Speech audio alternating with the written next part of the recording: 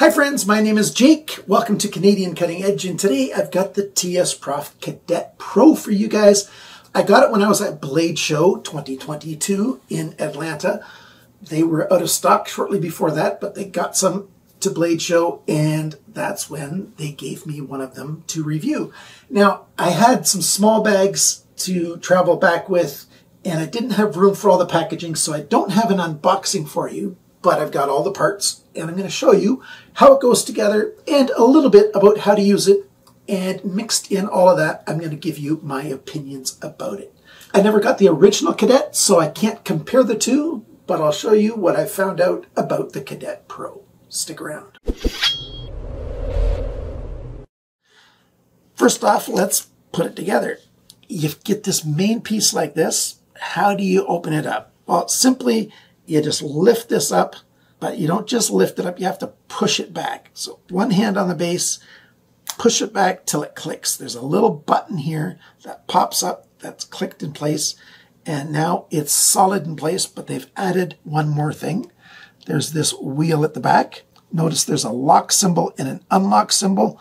When you push it towards that lock symbol, that brings the nut up, pushing on the back here. That gives it even more stability so it can't rock in here. Basically 3 points of contact to make it stay stiff.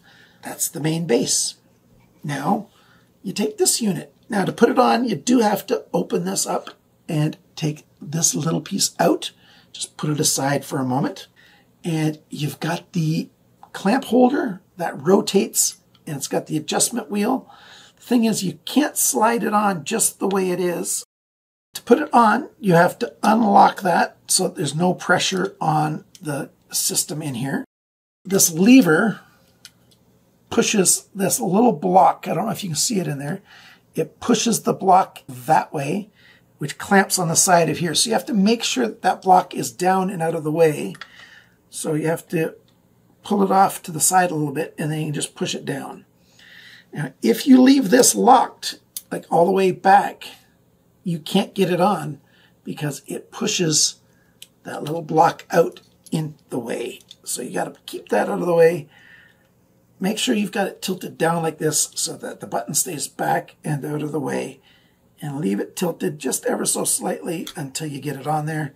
And then you can push it down. And it just takes one finger or your thumb to go up and down. It takes a fair bit of pressure, but not a super amount. Then you can lock this wherever you want. So that's how you adjust it. Now you put this back on and tighten that wheel for it right here. What's next is you've got your arms. You can assemble it right away if you want to. This here has got a tiny little nut in there. You're going to have a little Allen key for it. If this piece is too close to the end, you can't get this on. So you might have to loosen that and move it down a little bit. And you slide the hole in here. Make sure this nut is loose here. And you put it into place. Make sure it bottoms out all the way. And then tighten up this wheel. And now your stone holder is pretty much together. You have to take this nut of the back here, the stroke limiter with the O-ring out, slide it through this ball here, and then put the O-ring back on, put the stroke limiter back on, and tighten it down so it's in place. I really do wish they had two of these with the package, one for the stroke limiter going this way, and of course the stroke limiter coming back. I'd like two of them, but there's just one in the package. And that sits right on there. This little foot here with the slot in it, that just sits on here and holds it. Now I'm going to rotate it out of the way, just turn the whole thing over so that it's sitting out of the way so we can concentrate on this. Now you take your clamp and you take the screw out of the back of the clamp like that. Put your clamp on the clamp rod here. I always do it with the screw up. There's a 4mm Allen screw in there. Have that facing up and screw this in the back until it's tightened down. As you can see right here, there's the threaded rod, and it goes right in that threaded hole right there. Do the same thing on the other side. It's a little tricky trying to keep my hands out of the way so you can see everything. Tighten that down. There you go. You're done. You've got it set up. Now I'm going to turn it around 180 degrees so you can see this next part. When you want to rotate this, here's a lever right here. You put that lever up and it frees the clamp to rotate. And once you've got it back the way you want it, push that back down. It pulls this back in and tightens it up. Now you can take this front off if you want to. And there's another little nut in there. You shouldn't need to adjust anything in there. This is just a cap.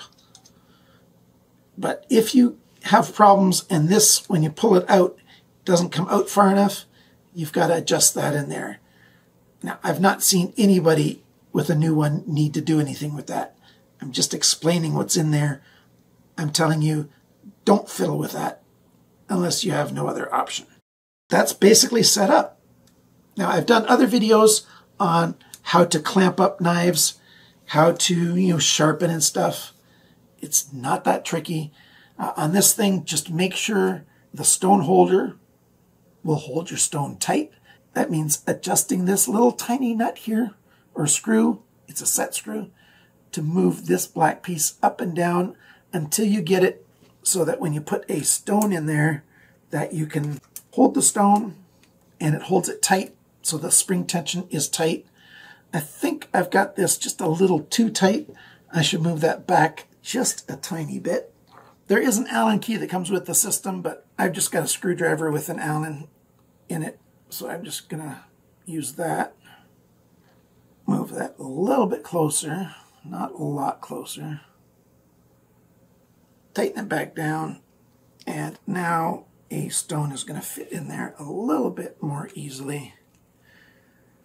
There we go. So that you still have some compression left in that spring. You can squeeze it further to take it out, and it still holds it tight. It's that simple. I think it's a really good system. How much does this thing cost? From Gritomatic, you can get it just like this without any stones if you want to. If you've got your own stones, $417.35 right now. I'm talking on June the 29th when I'm putting this together, 2022. You can get it with 5 TSPROF Diamond Stones. You get 5 different grits. These are pretty good diamond stones. With those diamond stones, the price is $459 US from Gritomatic. You can get it from tsprof.com. Click USA store, and it's $472 US with the 5 diamond stones. From TSPROF store, the only option is to get it with the 5 stones. You can't get it without. From Gritomatic, you can get it the bare bones, no stones at all. You can get it with those diamond stones. You can get it with silicon carbide stones. You can get it with Venev stones, either the standard 1" by 6" stones, the Centaur stones. You save a bit when you buy it as a set. You can get it with the 0.6" wide stones, which is good for like recurves and stuff. If you've got a lot of smaller knives, maybe that's all you need. Or you can get it with, like I said, boride silicon carbide stones. They've got like 7, 8 different options for which stones you want to get with it. That's how it comes. I like it. The price is, yeah, there's a premium price on it, but it's a premium device. It just is. If you don't like the price, don't buy it. That's how life goes with everything, right? If you don't like the price, leave it at the store. But if the price works for you, I think you're going to like this. It's a good system. Thanks for watching my video. Thank you for liking, sharing, commenting, and subscribing. And remember, friends, cut towards your chum, not your thumb.